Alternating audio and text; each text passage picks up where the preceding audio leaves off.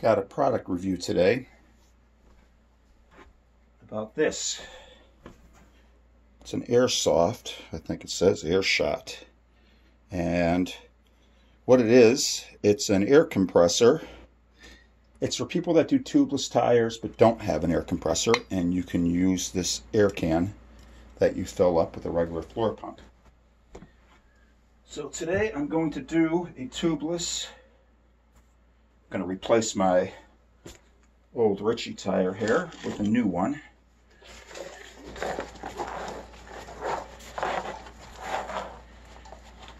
This one still has a little bit of sealer in it, so I will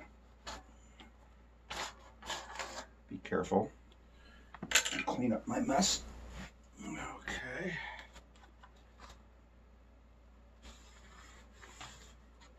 I got a damp rag ready because I knew it was going to be that way. That takes care of that.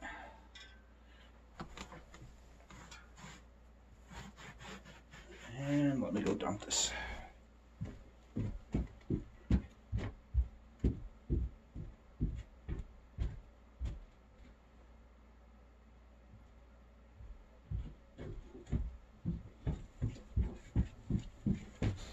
Takes care of that. I'm going to clean and check the old base tape, make sure it's in good shape. And it seems to be. I'll make sure the valve is tight. We're good.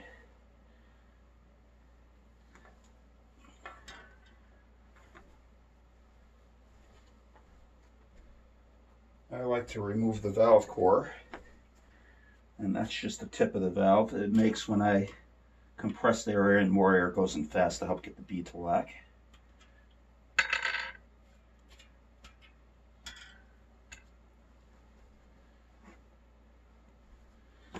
Always check for directions on your tire, although the Z-Max tread is pretty simple to figure out without the arrows. Plus, I should put my glasses on.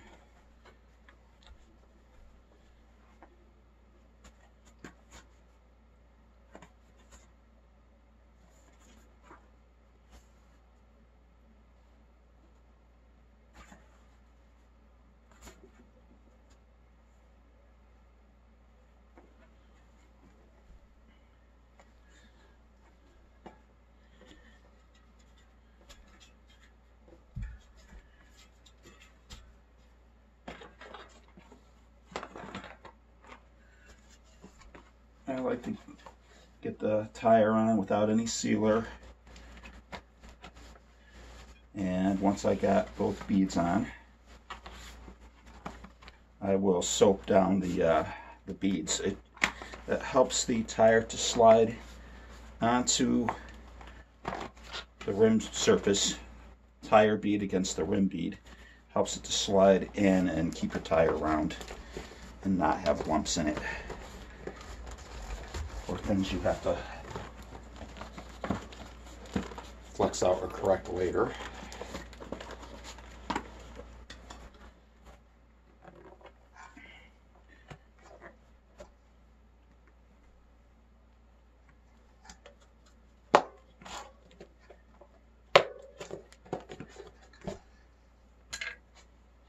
I like to go where the valve is. Make sure the bead is on each side of the valve, because sometimes it gets stuck on the other side, and then it fights you.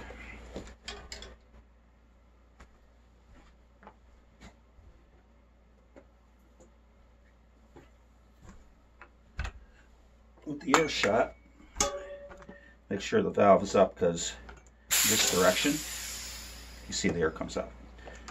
So it's just a standard press the valve.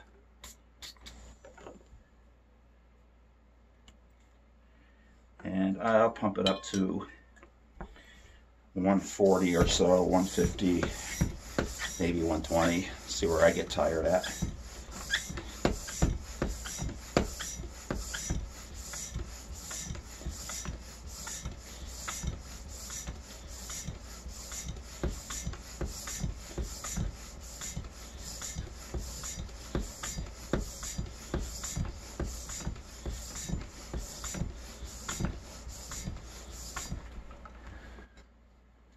140.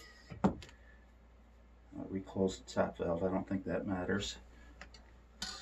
With the valve out, it comes with an adapter that screws inside the valve. It also comes with a standard one for the on top.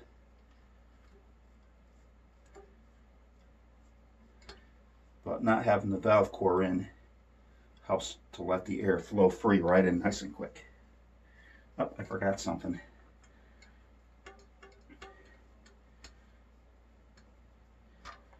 I'm going to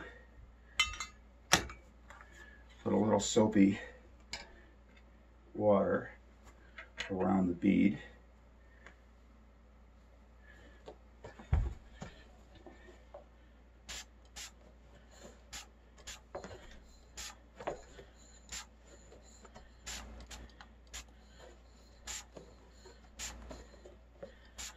Sometimes this ain't even necessary. I've just done enough tubeless tires to know that if it doesn't work dry, a lot of times soapy water does the trick, and it just seats really quick.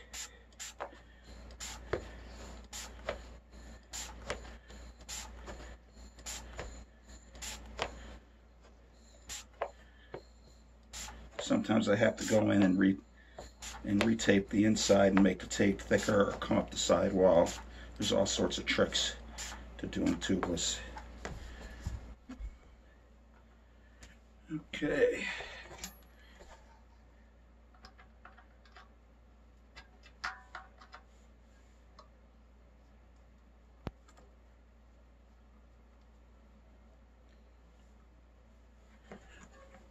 There we go. Let's not lose the valve core.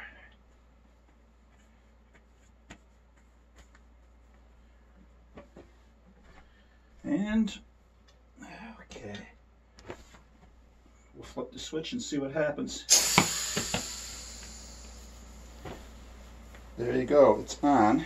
I'll have to put sealer on it. I'll get that ready. Show you how I do that.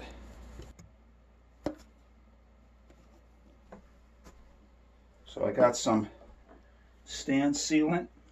I happen to have a reusable syringe and a little hose to go over the valve. So when I take the Airshot off, all the air is going to come out, which is fine, but the bead will be locked in.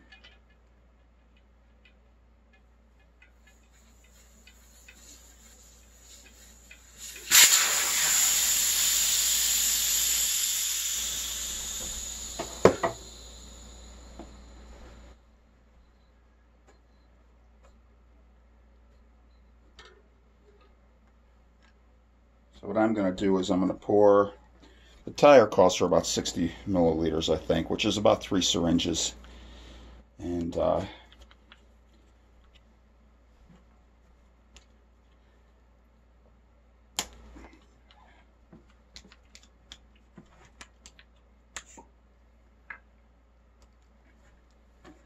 always shake the sealant because it's got little, and I'm covering the bottom of the syringe with my finger so it doesn't pour out everywhere.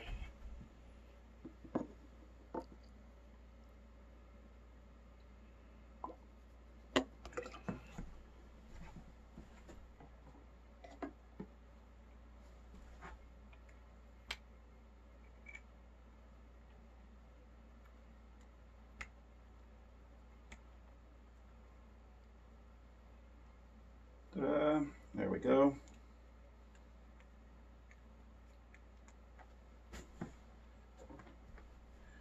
I'll put this over the valve, make sure it's not secure, so when I go ahead and press the fluid through, it doesn't squirt all over the place.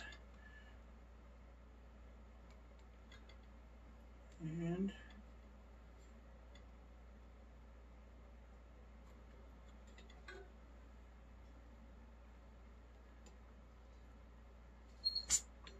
got a little bit of squirt, came out right at the end, which is fine.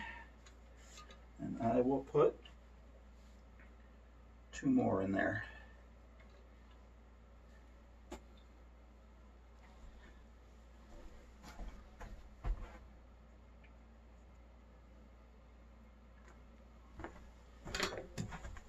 Okay. Make sure that's on. At least good enough.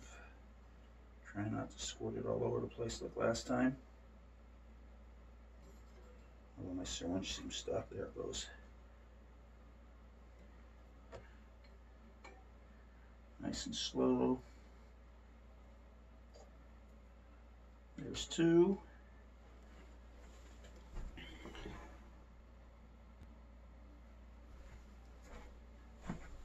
And here's number three.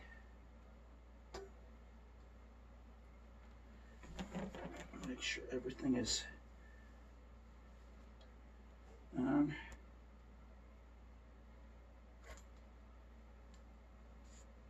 How about that? Didn't even squirt it that time.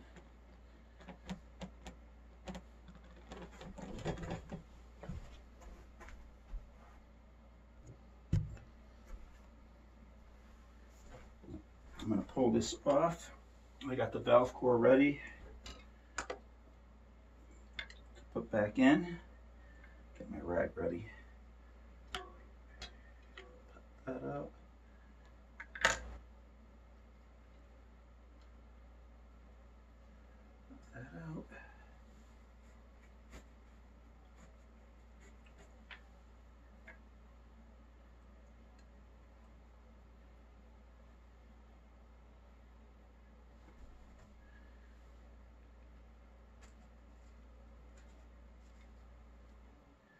I find that my blue spoke wrench fits the valve core really nice.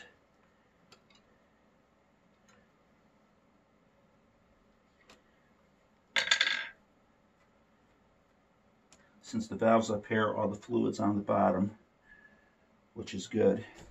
With any luck, I'll be able to just use a regular pump now and just pump it up.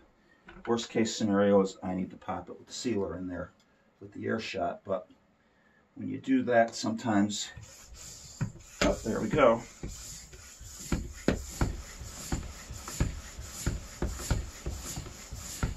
And you can see the sealer coming out around here and around the bead. That's good. And I'll pump it up to about 60 and start rolling the sealer around. Down here it's probably sealer, up here it's probably the soapy water.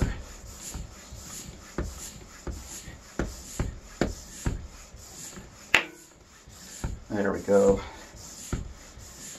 When you're doing tubeless, that pop is always a great noise. It means the bead is locked in.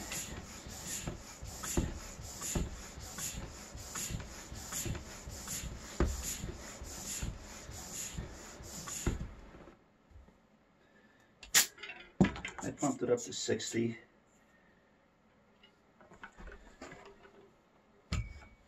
And then I will roll the sealer around. I'll go around like that and shake the tire.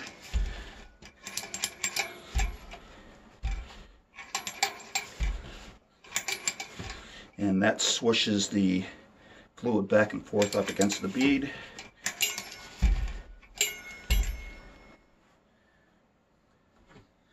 I'll take my wet rag and wipe off all the soap, excess sealer, whatever came out, just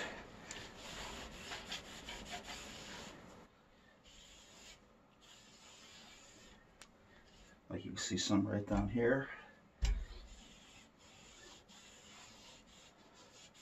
Some up there. That could also be stuff from the rag too.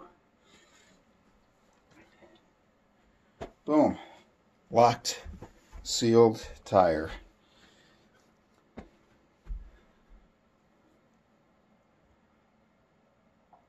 I'd have to say this made the job a lot simpler, because if you don't have an air compressor, getting tubeless to sit with a regular floor pump, if it doesn't have some sort of extra chamber like this, makes it more difficult. Can it be done with a floor pump? Yeah, I've seen it done. But it's always a lot of hard work. This made it simple, and I bought it on Amazon. It wasn't that expensive, and with the amount of bikes I have with Tubeless, it's nice that I don't have to go start up a big air compressor and wait. I could just do the job. Totally worth the purchase.